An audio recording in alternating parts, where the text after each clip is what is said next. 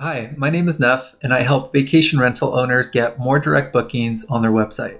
The final step of this guest feedback guest checkout flow is to add a send SMS action from Twilio. Head over to this plus icon, scroll down to actions, and then select send SMS. The next thing we'll need to do is allow Encharge access to your Twilio account.